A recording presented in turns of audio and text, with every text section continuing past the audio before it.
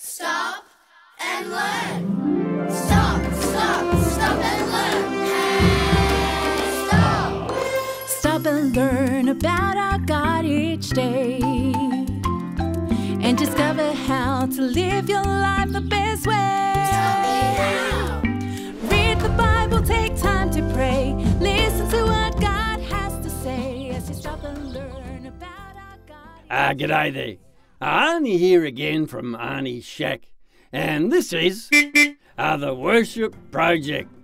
Great to have you and your family back as we investigate and discover more about our amazing God and how much He loves all of us. I love Him so much. In fact, I look forward every day to the special time I spend with Him. Life gets so busy and there are so many things that need to be done. So, first thing in the morning, I make spending time with God my number one priority. Just this morning, I was reading Mark 1:35 in my Bible. This is what it said.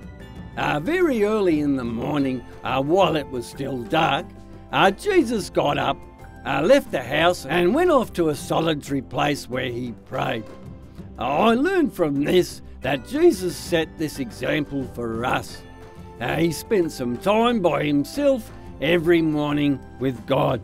Another highlight of my day is coming together as a family and having a time of worship. Sounds like my grandson Shane is here again. Over here, Shane. Hi, Grandpa. Shane, you have come at a great time. I have just been talking about family worship.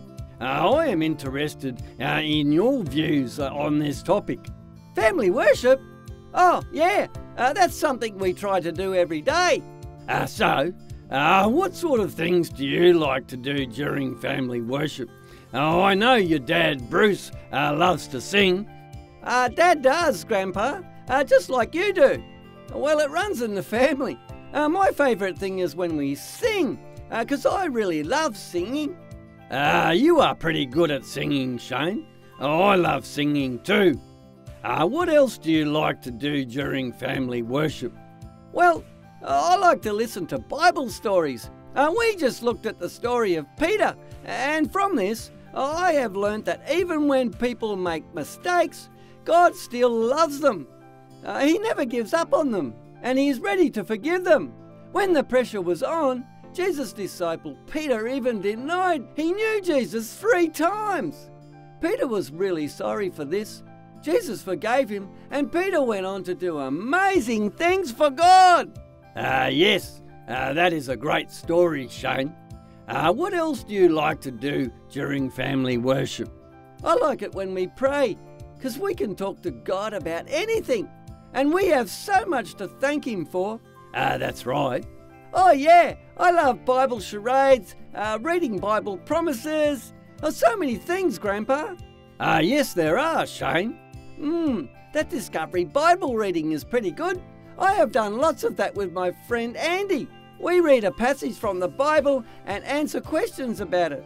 In fact, I'm just about to go over to Andy's to do a Discovery Bible session with him and some other friends right now.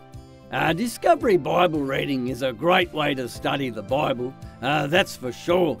Have a nice afternoon. So there you have it.